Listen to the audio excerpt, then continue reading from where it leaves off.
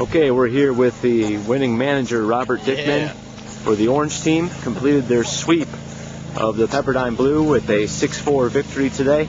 Robert, tell us what your overall thoughts are on your team's performance this weekend. I thought they did a great job. Pitching kept us in the game, every game basically.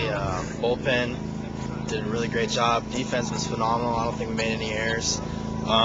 We took advantage of their errors, which was really good. Something you got to do, and had a couple big hits, a lot of big hits. So we were scoring runs, and it was good. It was a dogfight for a little bit, and then we kind of took it away. It was good. Proud of them, real proud of them. Moving over to catcher Nate Johnson, sophomore, also one of the managers of the Orange team. Nate, what'd you think of your team's offense all three games? You guys started off a little bit slow, games 1 and 2. Started off pretty much on fire in game 3, and then had to hold on late. We had a pretty explosive offense. We knew that right from the get-go. Deep, and so we were able to get some big key hits. Skeeter had a good series, and just everything went our way. So it was good. Okay, Nate, what's the plan for the Pepperdine Waves in the off season before we get to the season opener in late February?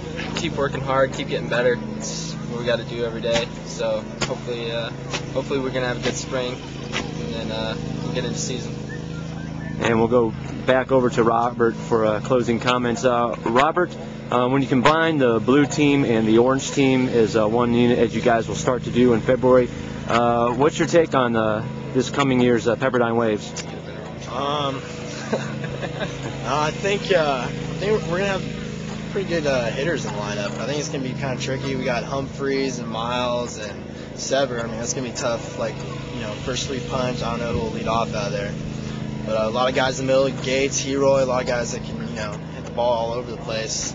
And I think on the mound we're pretty set. A lot of good starters. A lot of guys coming in relief. We had a great performance by Inman. Gates threw really well today. So I think it should be really interesting. I think we got a lot more depth, and we're excited. We need to get a little more work in, shape up defense maybe a little bit, and I think we'll be good. I think it'll be fun.